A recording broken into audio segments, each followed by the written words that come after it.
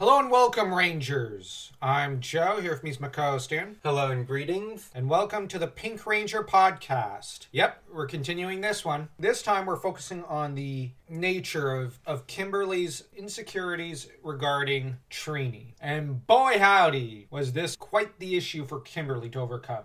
Given the nature of the insecurities and how profound they were, one could almost say that Kimberly might have been a little jealous by her very nature of Trini, and seems to have generally committed herself to gymnastics as her main passion in life for a time. And given her own undeniable beauty, it's hard to see why she would be insecure about Trini. But on the other hand, it's easy to see why, because Kim's life's not exactly the easiest. It goes to show that even a very beautiful young woman could have her insecurities. The trouble with Kimberly was that, as seen in the flower episode, which is also the club activity episode, for example, she ends up stung with green-eyed jealousy. She really does seem to an extent to believe that Trini almost does everything better out of spite. Almost. Like, I'm not saying Kimberly is a naturally petty person, just that she starts off a little more immature than some of the other Rangers, at least on an emotional level. And this emotional immaturity is understandable considering she is a teenager. But the beauty of Kimberly's character is that she grows out of it, and she becomes such a strong, confident young woman by the time of the movie, at least, and even by the time she departs. Trini, though, for her part, seems to be genuinely flabbergasted by Kimberly's envy of. And you know what? You can see it from Trini's point of view. Kimberly is beautiful, very popular with the boys, it seems, even if Kimberly does have a shy side towards guys. Kim is very physically active, while Trini naturally draws people to her for gentleness and whatnot. Trini herself is an inherently passive personality, while Kimberly's more a go-getter and deep down an extrovert. They do complement each other. Kimberly doesn't seem to realize it initially. I think Trini kind of clues in,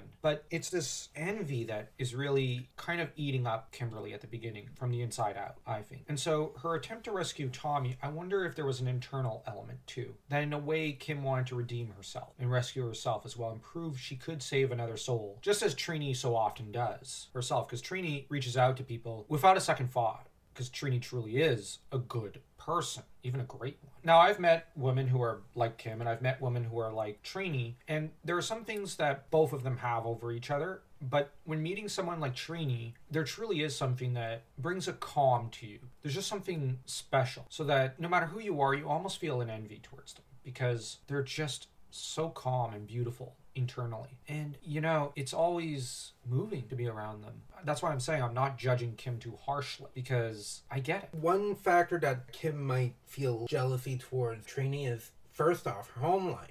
Essentially, it's still part of a nuclear family. And Trini also has cousins she's close to. She has a family. Kim may have some family members, but Kim is essentially raising herself. She is alone on that angle. Kim is truly adrift in life, in a way. And being adrift in life is very, very easy to fall into. There's something Carl Jung once said, that if the way seems clear to you, you're doing something wrong. If the path forward seems hard and naughty, and when I say naughty, I mean like KNOTTY, and generally full of fog and a lack of clarity, you're doing it right. Life's not supposed to be clear. And that if it does seem clear, you're taking the easy way out. And there's a Japanese phrase, one of my friends, who's ironically a lot like Trini in personality, she told me that don't ever take the easy way out, choose the hard path. And when I said, well, that seems like a very Japanese philosophy, because she is Japanese, and you have her, yes, over here in Japan, we always say that. Take the hard road. Whereas if you choose the hard path, later in life, you'll find that life has become easy for you. You made the difficult decisions. You armored yourself with the difficult choices, in a way. It's a very fascinating Asian philosophy there. This is the situation I find that Kim's in. The path forward is unclear, and it seems like her every decision compounds things into a worse situation in a way. That's not exactly the reality. She did end up making some easy choices. She made some hard choices. And ultimately, it seems like at the beginning, she's not sure of which way to go, and that's very understandable. Trini seems like someone who knows the way forward. I can't help but think maybe to an extent life's going to throw some hardballs at Trini soon. But on the other hand, Trini is not someone who chooses the easy path. She chooses the hard path and still comes out on top, seemingly with ease. Not always. Because remember, when Haley is kidnapped, she's panicking and she needs someone to calm her down. We, the audience, know that Trini, the way forward is not always clear for her. But the thing is, she has a core of strength. And I think deep down, Kim sees this and envies that core of strength. Because Kim thinks of herself as a weak person. You just mentioned, from Kim's point of view, Trini looks calm, zen, like she has her life in order. But I also think at the same time, there's a part of Kim that sees past that. No matter what, Trini always comes out looking stronger. This makes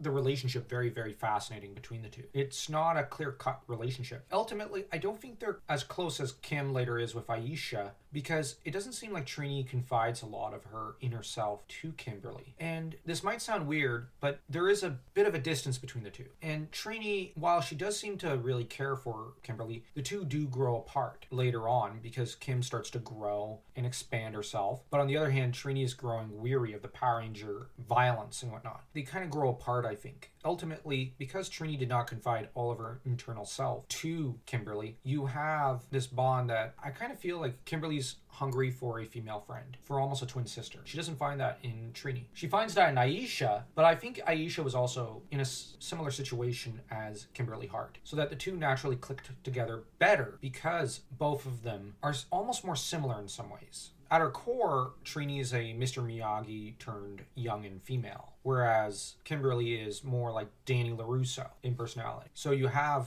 this relationship that helps them grow, and they do seem to be a positive influence on each other. I don't think Kim could have overcome half her insecurities without Trini being so patient. And I think that this was a good lesson for Trini in patience, because there are times she grows impatient with Kim, and even Bulk and Skull. But as the season progresses, you see that she's growing in patience, despite the fact that she's growing tired of this Power Ranger life and this life of secrecy. They're a lot more interesting for this relationship. And while I prefer the Kim-Aisha sisterly bond, I have to admit that the Trini-Kimberly relationship is a very fascinating one. They both had to learn a lot from each other. She became who she was eventually. Yeah, who she was meant to be. And so Kim was then able to help Billy. I also think she was able to help Tommy, because in some ways, this might sound weird, but I kind of think that another reason why Kimberly went for Tommy was that Tommy's a lot like not only Billy, because we've commented on that, but like Trini. There's a Trini side to Tommy. So maybe this is why Tommy and Trini got along so easily. But on the other hand, why Kimberly was so hungry for Tommy's approval and for a bond with him. Because it had none of the baggage of the Trini-Kimberly relationship, but Tommy had all the virtues and also some of the passive side and whatnot of Trini. He's basically a male Trini. I don't know if that sounds weird or like it doesn't make any sense. But on the other hand, maybe Trini, it took a bit of the weight off her shoulders regarding Kimberly, because you had Tommy to kind of mediate to an extent. Kimberly's insecurities is an important part of her personality. But if you enjoyed this video, don't forget to smash that like and that subscribe button as though you were Kimberly smash kicking an ooze monster into the ceiling. And remember, Rangers, may the power protect you.